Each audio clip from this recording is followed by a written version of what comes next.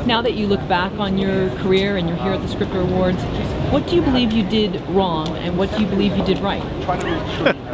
Well, I did a lot of stuff wrong, like every writer. The only thing I did right was I, stayed with it for a long time and wrote through my mistakes.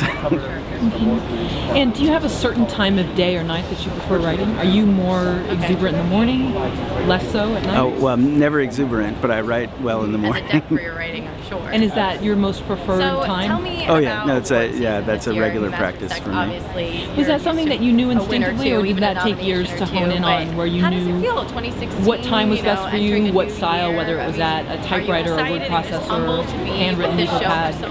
I learned that back in graduate school. I'd been writing like a college student late at night, and at some point I tried writing early in the morning, and I just realized it was an entirely different experience for me, with a clear head and no sort of pressure from the day on me. Fantastic, thank you. When you write a first draft, are you quite detailed in the first draft and then fill in, or excuse me, take away as you revise, or are you the opposite? Do you tend to write a very sort of, very tight outline and then I don't outline, but I tend to underwrite, and revision process is usually adding rather than big cuts.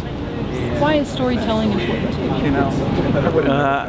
Well, Imagine. I live through stories, and I think most people do, so I think it's just one of the That's probably the biggest top 5 human activities. Right here, For someone that's starting out in the business and they still have a day job, how would you perfect example. recommend that they balance writing and a 9-to-5 job? Maybe they have other responsibilities. Nicole Frazier at USC at the 26th. I would say Stick around, we have plenty more. it's better to do a little bit every day than to try and binge write. Thank you so much. So just if you can find an hour every day, that might be a good way to get some work done. Where do you get your best ideas? When you're driving? Sleeping. Sleeping? I wake up. Dreams? I wake up, yeah. Wow, very nice. Einstein. Okay. Yeah. Thank you very much. Sure.